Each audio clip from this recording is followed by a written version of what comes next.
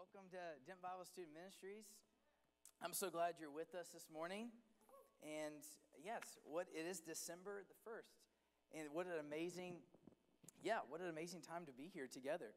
We got to worship together and sing and worship our Lord and Savior. So it's always fun this time of season. And we're celebrating. Actually, today, we are starting a series called Advent, but it's because Advent itself begins today, on this day, which is really fitting. It's really cool. Just around 4 Sundays before Christmas, a lot of people around the world begin Advent today, and we're going to get into that. Just this idea of waiting for the arrival of Christ on earth. So we're waiting for him to come. And even the whole world, regardless of what they think about Jesus, kind of participates in Advent, even if they don't realize it, even just by this Christmas cheer that everyone talks about. And so it's all geared towards we're waiting for Christ to be born and to celebrate that birth, and that's Advent. We're waiting. So I got to thinking, because of also this is a crazy time where we just had Thanksgiving, but now we're quickly kind of shifting into Christmas mode, and it's great. Is this any of y'all's? How many of y'all have a birthday in December? So this is a good month for you, really special. How many of you, just in general, is Christmas or is December like one of your favorite months? Maybe also because you got at least maybe a week out of school there. Okay, sweet. We can just agree collectively. It's a lot of ours. I understand. So I did some research because on Friday, what a lot of Americans did, even though it was kind of raining, it was they wanted to go out and get a great deal on something or deals on something.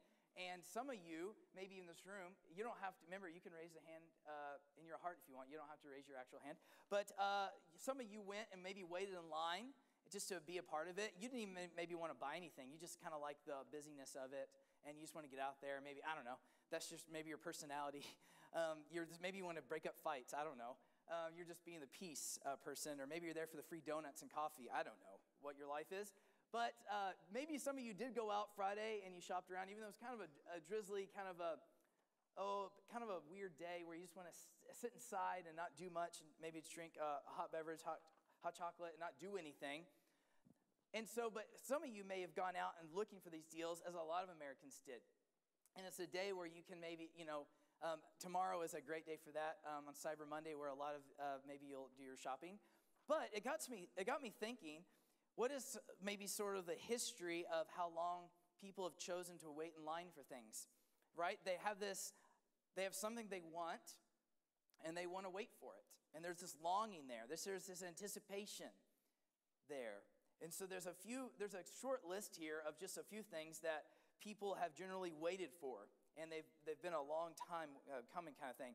Back in 2006, when the PlayStation 3 was released, that was just crazy. Because apparently, they made it clear they did not have enough consoles for everyone. As a result, the lines were just crazy. And it got a little out of hand. And across America, they waited days and days and days just for a chance to purchase this expensive thing.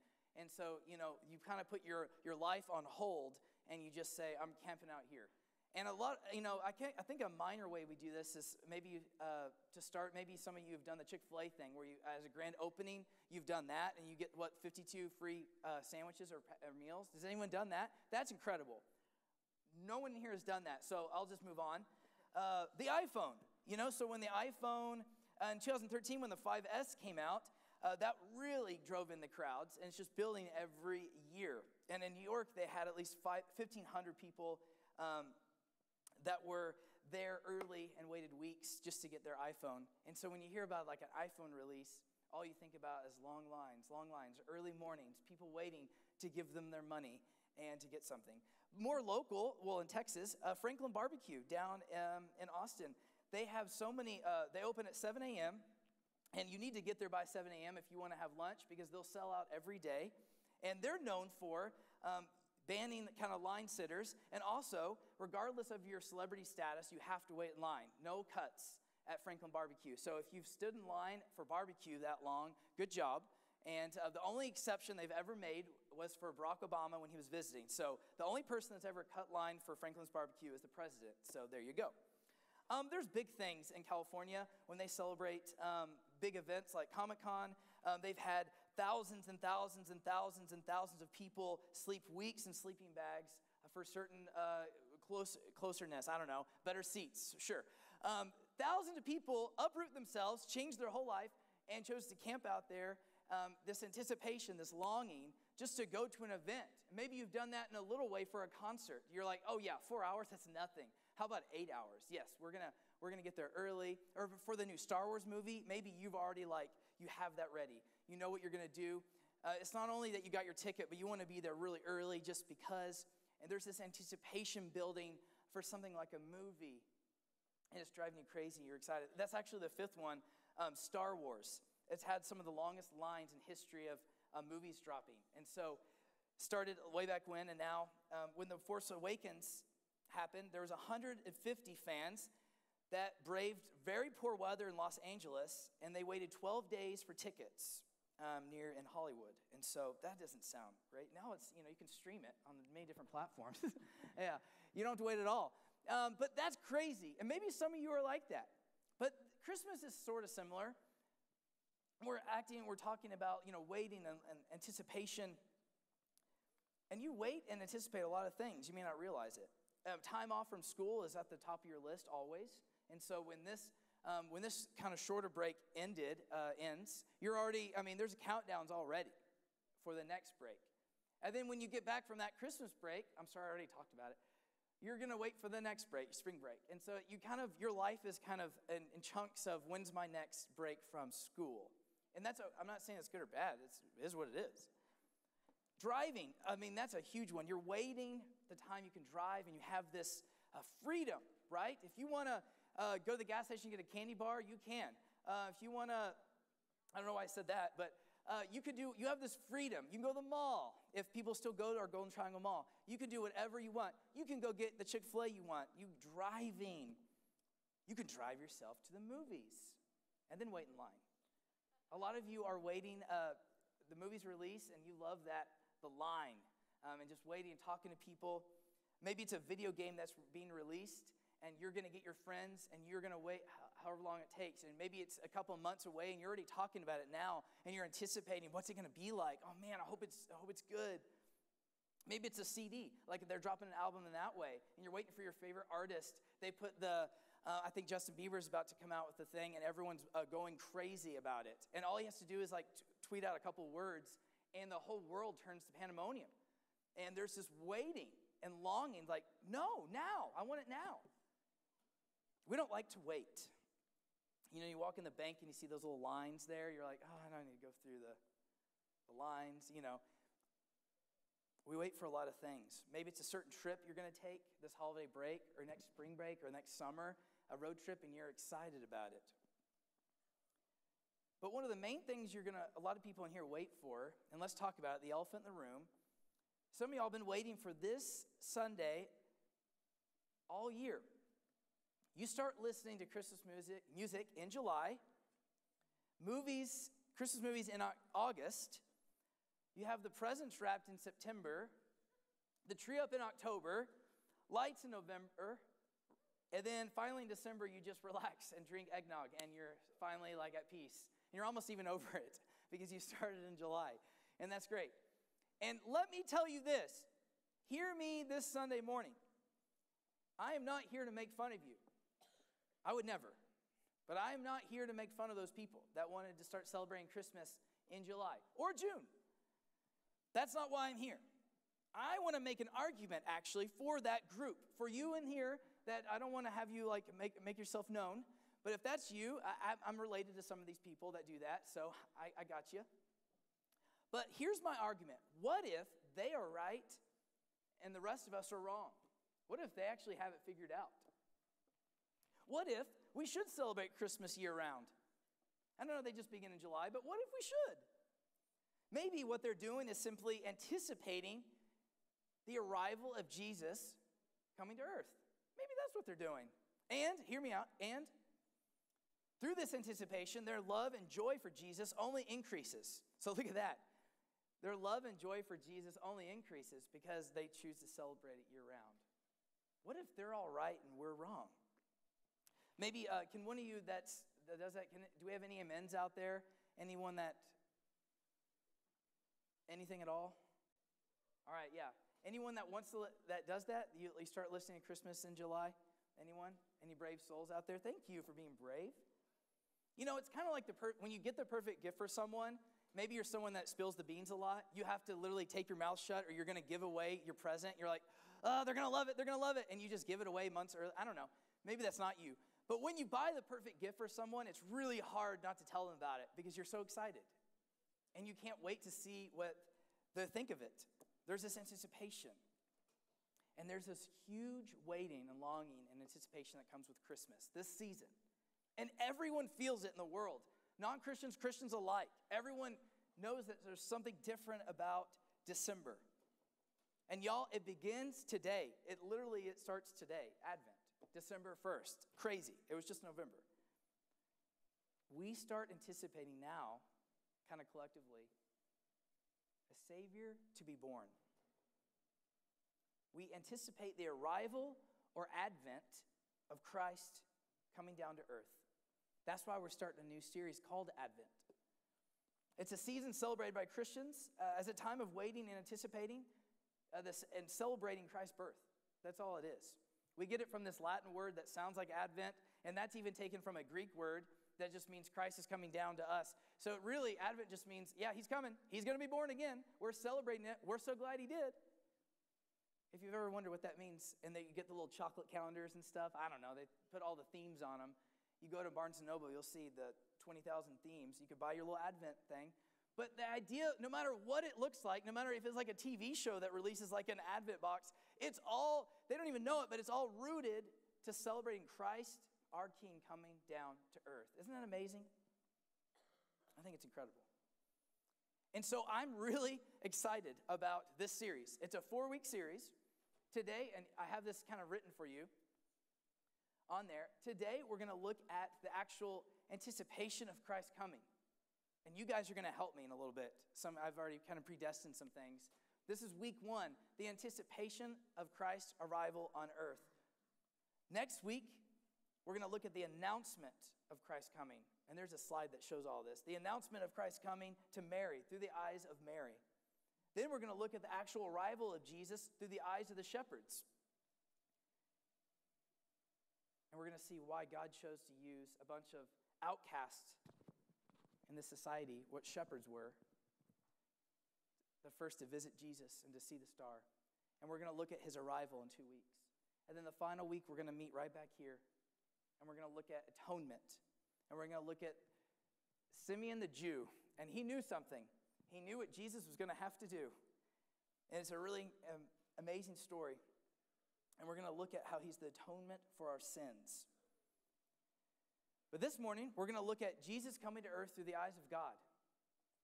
Because it's God's story.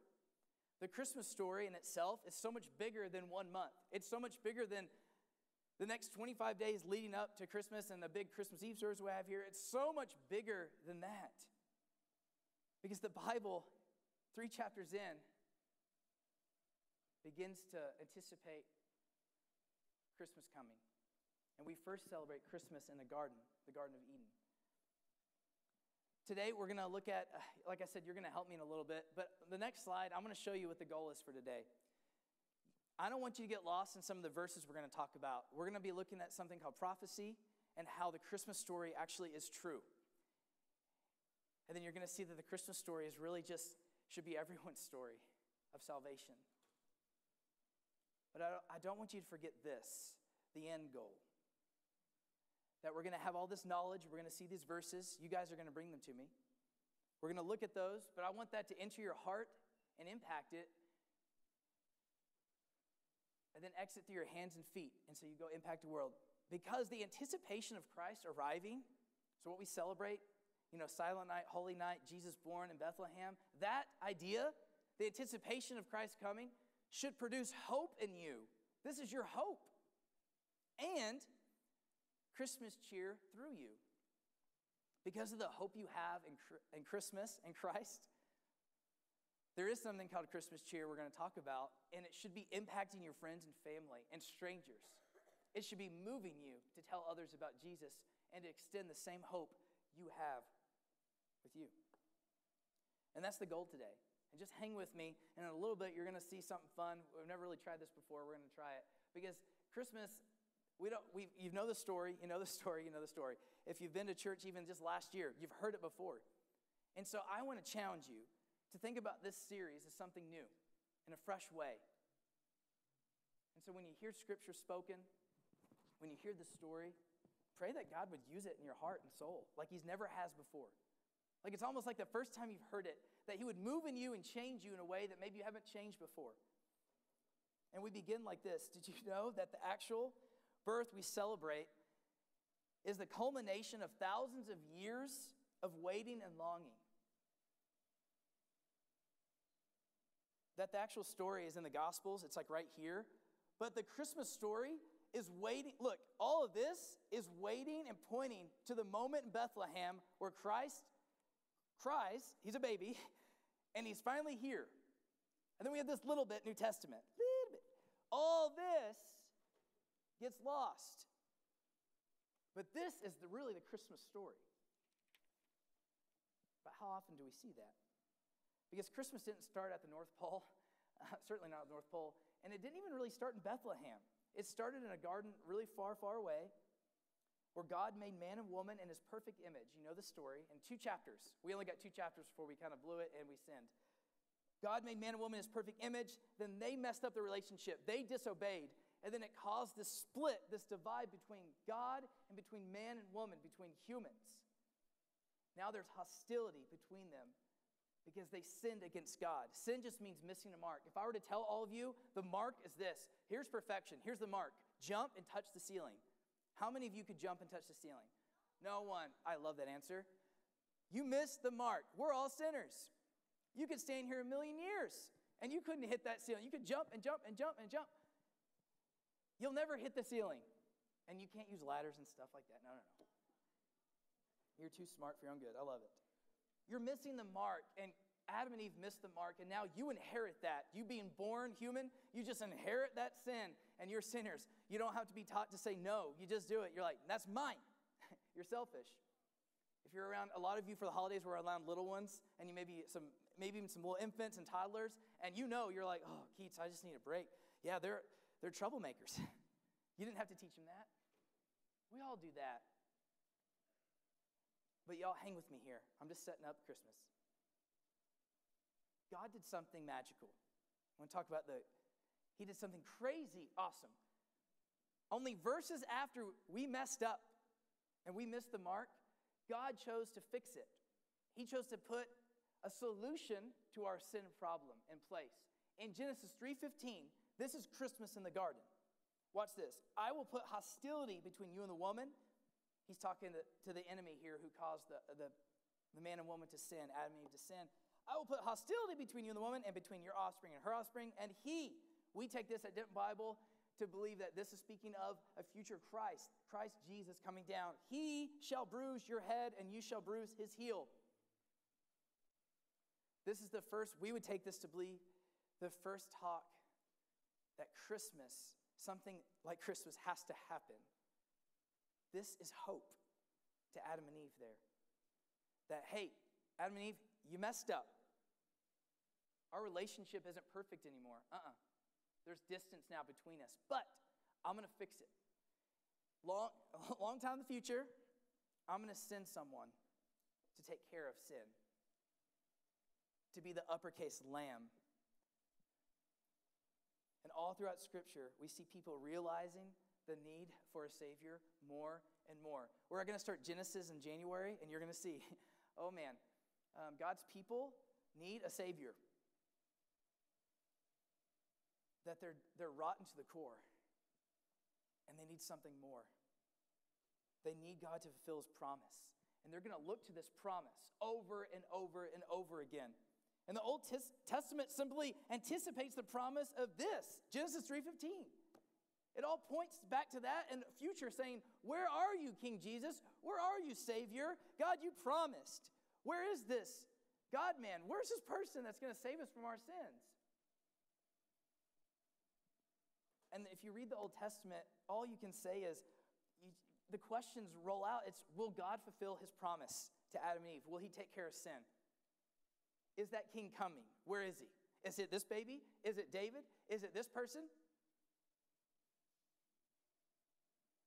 And with every new infant's cry throughout the Old Testament, Israel and everyone looked upon it and said, could this be the child? Could this be the one we celebrate to end it, to kill sin? And they looked with hopeful eyes, just dreaming of a Savior to be born, something we celebrate now because it actually happened. And then here it is. Genesis 4, here's the Christmas story. The good news is, I got to give away the ending. Galatians 4:4, look at this. But when the fullness of time had come, God sent forth his son, born of woman, born under the law. Do you see that, people?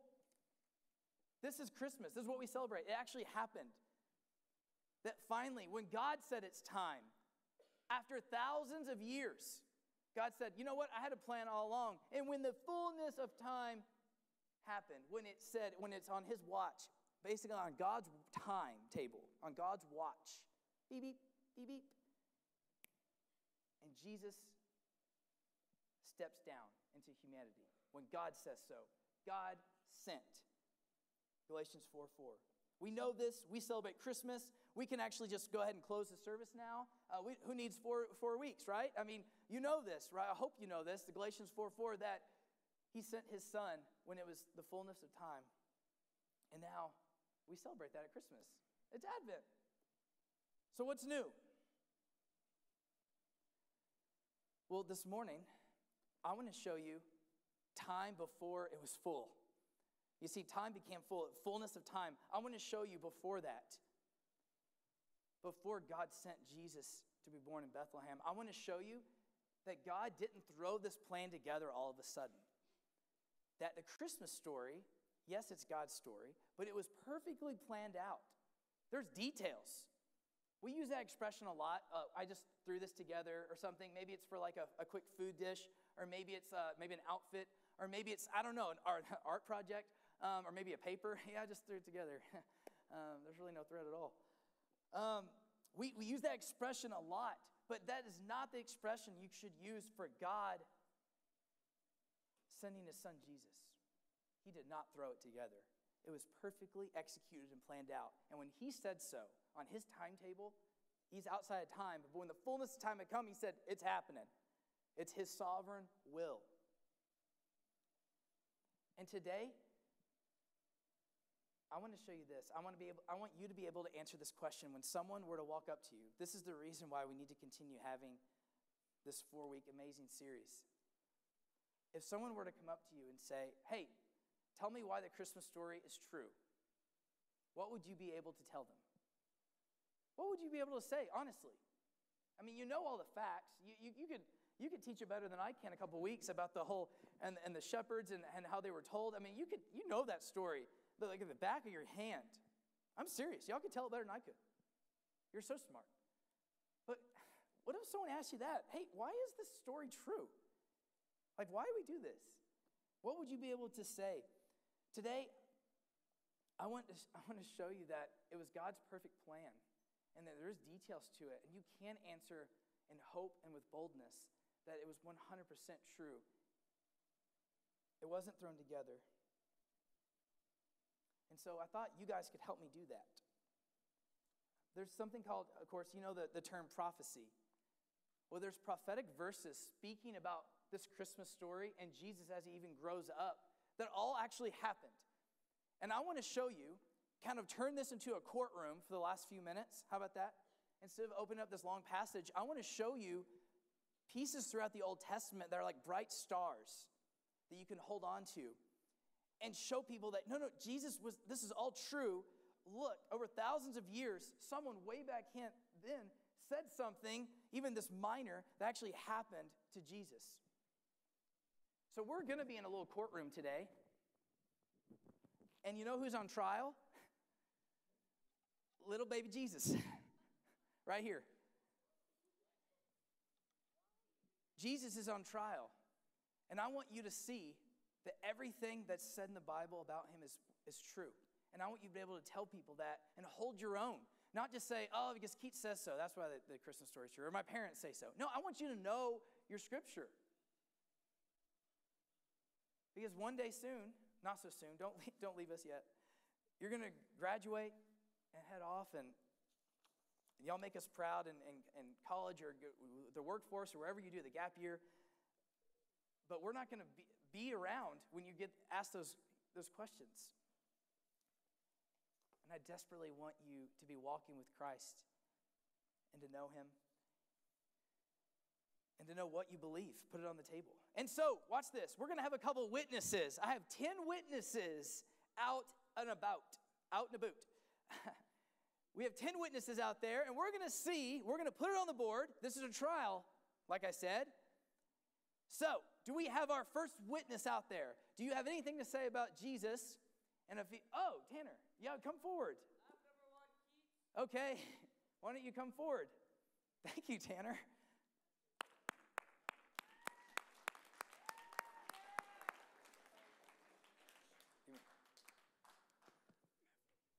Oh, hey, Tanner, very good. This is a good one. He says Jesus is a descendant of David.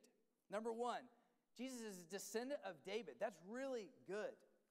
Good job, Tanner. Okay, this is in 2 Samuel 7, 13 through 16. If you have a Bible, you can turn to these or write them down, and please look them up later for time. Watch what David said in the Old Testament long before, and look what Jesus said. He shall build a house for not my name, and I will establish the throne of his kingdom forever. I will be to him a father, and he shall be to me a son. When he commits iniquity, I will discipline him with the rod of men, with the stripes of the sons of men. But my steadfast love will not depart from him, as I took it from Saul, whom I put away from you. And your house and your kingdom, here's the underline, your kingdom and your house shall be made sure forever before me. Your throne shall be established forever. He is a descendant of David. And then in Matthew 1:1, if you have your Bibles, I'm going to give you another verse to these that shows you how it was fulfilled. In Matthew 1:1, the very first line of the book of Matthew, this is why it was written this way. This is why it says this: the book of the genealogy of Jesus Christ, the son of David, the son of Abraham. Did anyone else wonder why the first line is that? Why do they link him to David and Abraham? It does not make sense, maybe to you. I don't know. Well, it did to me, and I said, why? Well, it's because of this. It was prophesied that he would come from the line of David. And the first chapter looks really boring, but it's not. It's actually the most important thing ever. The first chapter of Matthew 1, you can read all the names. It's 14 generations. It shows how Jesus was straight up from the line of David, as prophesied. We are 1 for 1. Actually, yeah, Jesus is 1 for 1. And we're grateful for that, too. We can be grateful, too. Do we have our second witness? As I tape this, do we have our second witness?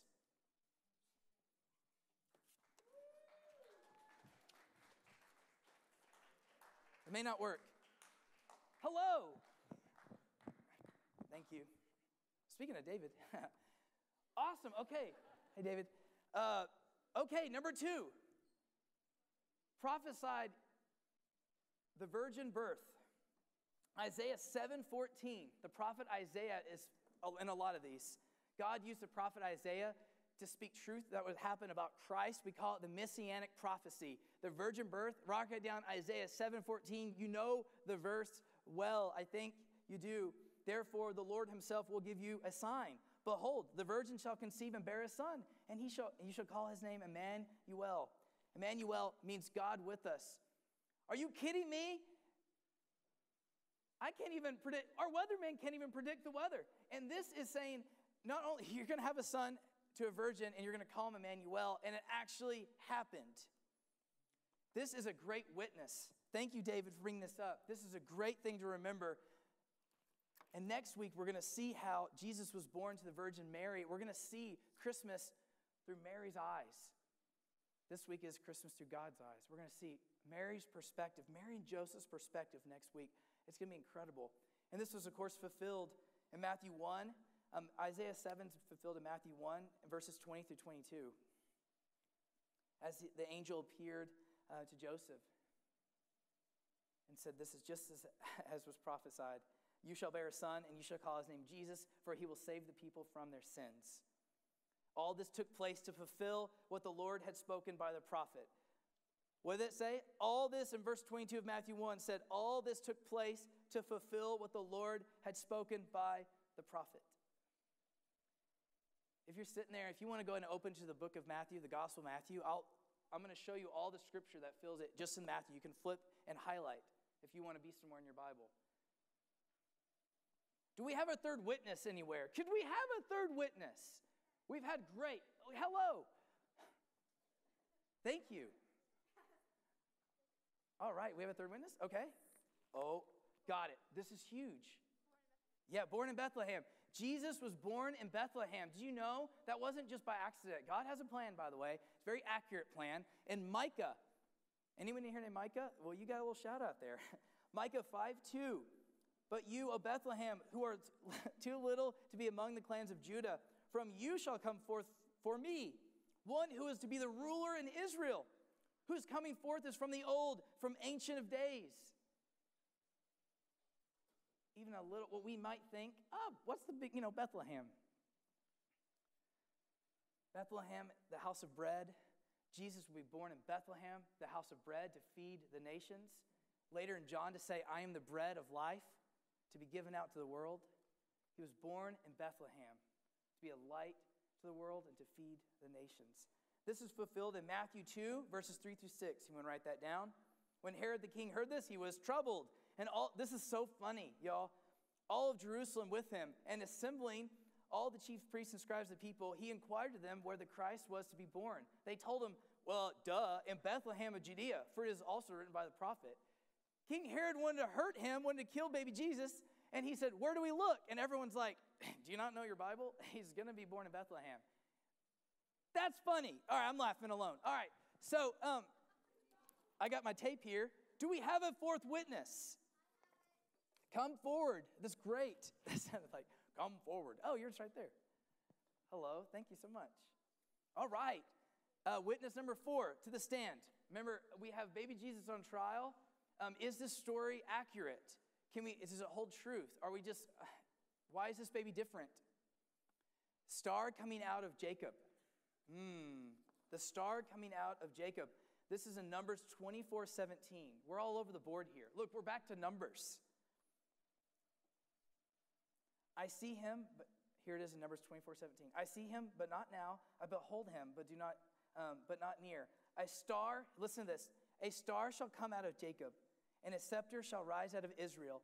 It shall crush the forehead of Moab and break down the sons of Sheth. Look at that. Numbers 24:17. And it is fulfilled, y'all, in Matthew 2:2. And it says, where is he who's been born king of the Jews? For we saw his star when it rose, and we have come to worship him. I think those shepherds knew their Bible as well. They said, I'm not sleeping on Numbers. Nope, that's in my quiet time. I'm reading Numbers. Awesome. The star is coming out of Jacob, and we're going to look at that in 2 weeks. Jesus is also called the morning star. He's the light of the world. I'm liking this. We're almost halfway done. Do we have a fifth witness anywhere? Hello. All right, fifth witness, come forward.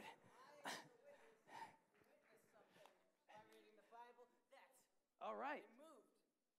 They did move to, all right, they moved to Egypt. Thank you, good sir. All right, it's like a Christmas play. We should throw a Christmas play. Anyway, the move to Egypt, Hosea 11:1. Hang with me here, we're almost done. This is fun, right? You can laugh. When Israel was a child, listen to this. When Israel was a child, I loved him, and out of Egypt I called my son. You may read the Bible and the Gospels and say, that's cool. They moved to Egypt. But it's all for a reason. It's in God's perfect plan. This was not thrown together. Christmas wasn't thrown together. It was planned by a loving Father. This is fulfilled in Matthew 2, verses 14 through 15. And he rose and took the child and his mother by night and departed to Egypt. So they remained there until the death of Herod. This was to fulfill what the Lord had spoken by the prophet. Out of Egypt I call my son. If you read the Gospel of Matthew, the one word I would say to highlight, to actually label the entire Gospel of Matthew is the word fulfill. Fulfill. Because Christ fulfilled every prophecy that was spoken to him. Even something like they're going to go to Egypt to get away from Herod, who's trying to hurt him. We're going to go to Egypt. Everything. The details matter. Do we have a sixth witness? Witness number 6. We do. Praise God. This is great. Thank you, Reagan. Thank you. Okay. This is a sort of like that one as well. This is the slaughter of the male children. Okay. In Jeremiah 31:15, thus says the Lord, a voice is heard in Ramah. By the way, that's why we named our disc golf group Ramah, I think. Lamentation and bitter weeping. Rachel is weeping for her children. She refuses to be comforted for her children because they are no more. In Matthew 2:13, this is why they were going, escaping the slaughter of the male children, so Jesus would survive, just like the prophet said. Everything was done for a reason. Don't you see? King baby Jesus is looking true, accurate. It was planned for the world. And as we finish up here, just a few more. Do we have a witness number 7 out there? Do we have a 7th? Hey, look at you. Hey, thanks, Brooks. Awesome. Number 7, ministry in Galilee. Jesus would grow up. It continues on. This isn't just about the nativity scene. This is about his whole life. And Isaiah, the prophet, in chapter 9, verses 1 and 2, said, you know what? This Savior of the world, he's going to do ministry in Galilee. Yep, he is. And that's exactly what happened. Hang with me here, we're almost done. But there will be no gloom for her who will be in anguish. In the former time, he brought into contempt the land of Zebulun and the land of Naphtali. But in the latter time, he has made glorious the way of the sea and land beyond the Jordan, Galilee of the nations. The people who walked in darkness have seen a great light. Those who dwelt in a land of deep darkness, on them light has shone. And this is fulfilled in Matthew chapter 4. Verses 13 through 16, as he made residence and did ministry in Galilee. Even his ministry in Galilee is prophesied by Isaiah, and it became true. Do we have a witness number 8 out there? All right.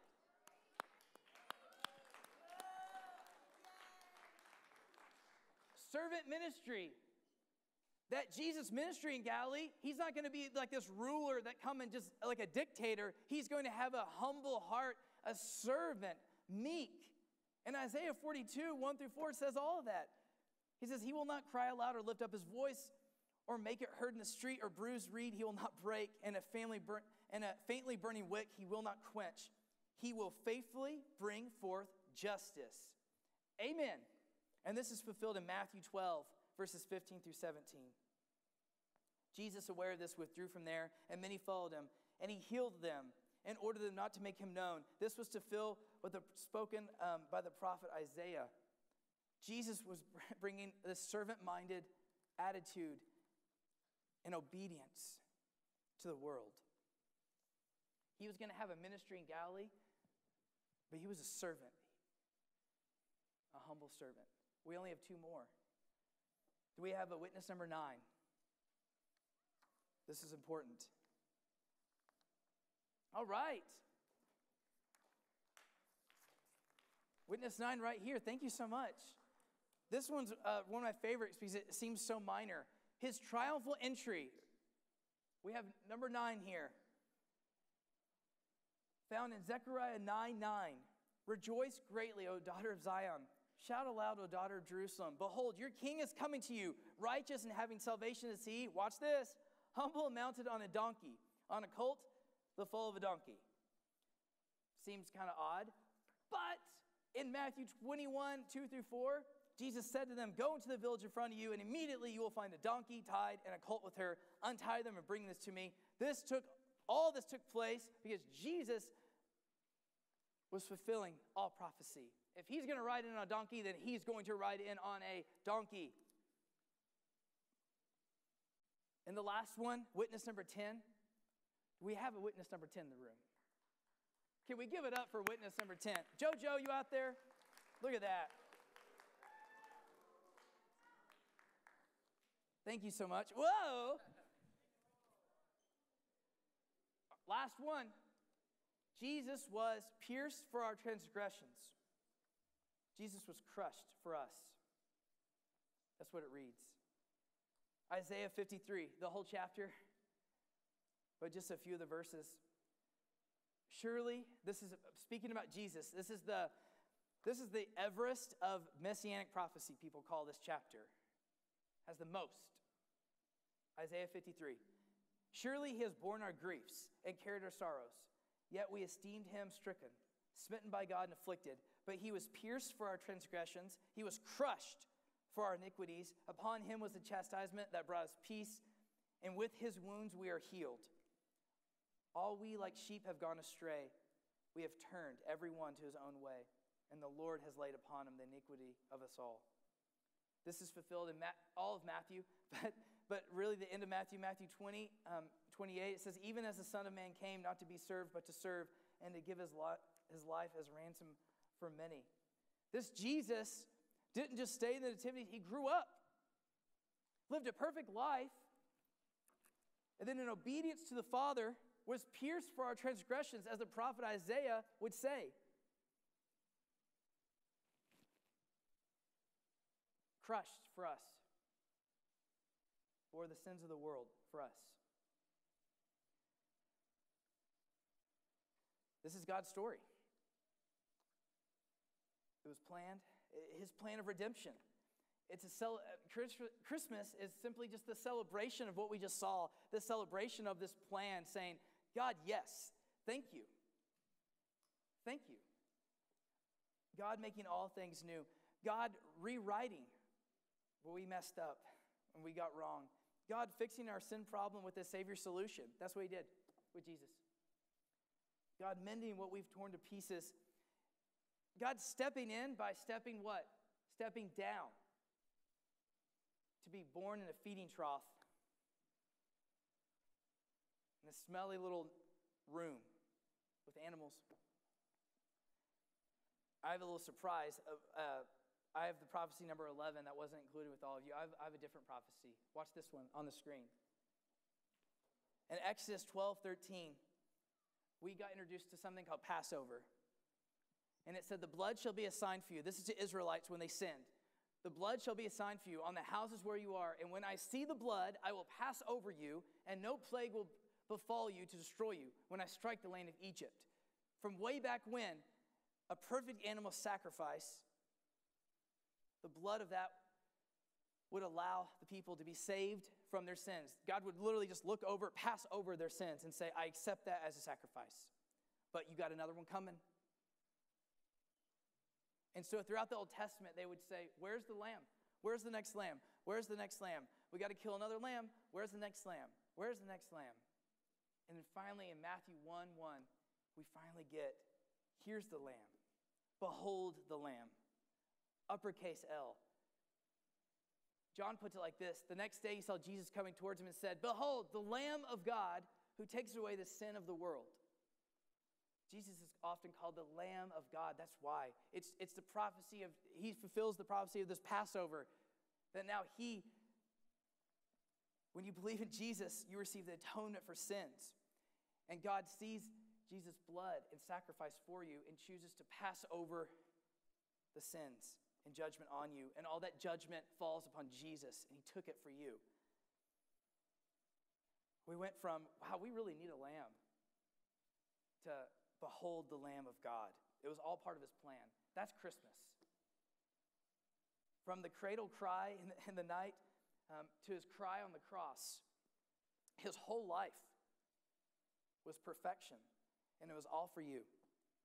And God wants a relationship with you. So what say you today with all this? Some people think that even just like December in itself could just, the world is a dark place, but then in December for some reason we're like, oh, we have signs of hope. And humanity just tries to, pull up their bootstraps and say, I can do it myself. I'm just going to make myself into a good person. The more loving we are, the more money I donate, all this stuff, it's just going to make me into that better person and save me somehow. And I feel good, and I just want to feel good. But just look around. We are so far from perfect, our world. Even in December, when everyone's supposed to be nicer, we're so far from perfect. Everyone's just liable to snap at any moment. That's why C.S. Lewis wrote, we all hang to sanity by a thread, because we're all rotten to the core. broken sinners. We all miss the mark every single day. The world can be a very cold and dark place. And hint, hint, hint, hint, that's why when you're saved, you're kept here. Because light shines brightest when it's so dark. So this is important because I need hope, you need hope. I need light, you need light. We're all in this together. I need Christmas 24/7. I need this story to be true every day, not just in December. That God would send a perfect sacrifice and I could believe in him and have atonement now for my sins. I need that to be true every day. And I want to have this joy because of that. I want to have Christmas cheer every day of the year. Some of you in here need to realize you can wake up every day and think, wow, Merry Christmas indeed. It can be a Merry Christmas because of Jesus. I desperately want you all to know, love, and cherish the God of the Bible, the God who made all things, the God that wants a relationship with you, that did not throw a plan together, that designed this plan according to his perfect will for you, for all humanity to have an opportunity to believe in his perfect Son. So my question to you is, are you going to let another year go by of acting too cool for school? Or maybe this is the year where everything changes and it finally hits home. Maybe even today is your day. Or maybe this holiday season you're just meditating more on this idea that this plan was planned by God. And Christmas is so much more than just December. It's more than the presents, food, feelings, the lights. And maybe this is the year you're finally going to experience the light and joy of Christ for the first time. I pray for you. So in the closing, here's my question to you in the last slide. I was thinking, here's the question for you. What can I do different this Christmas season because of the hope I have in Jesus?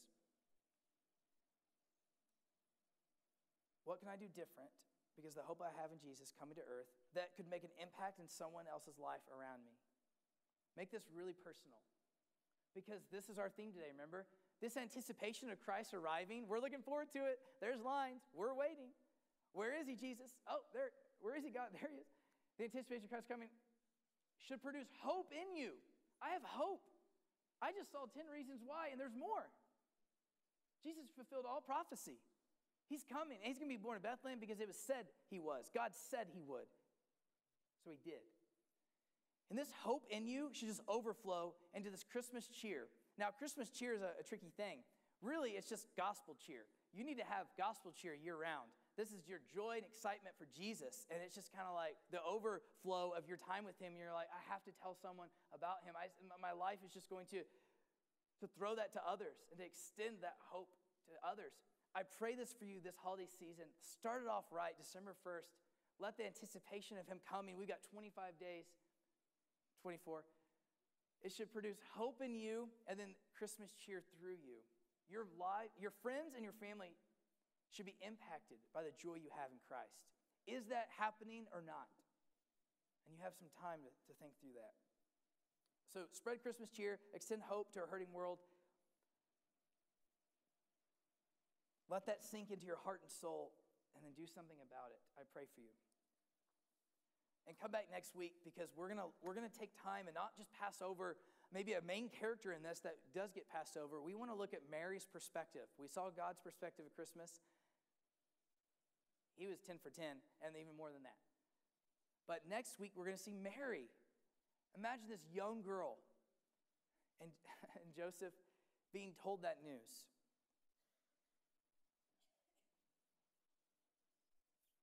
Come back next week. We'll see that. Let's pray. Father, thank you for these group of students. I pray that you would just make an impact in their lives, change us all for the better because of Christmas this year, that we can wake up every day and say, it is a Merry Christmas, God. You had a plan. Thank you that this baby we celebrate grew up and everything's true about him. And we anticipate the arrival of Jesus coming to earth, and we're so happy. And that should produce hope in us. We have hope for tomorrow. Some people will go to sleep tonight with zero hope, with no answers to the question of what happens when they die.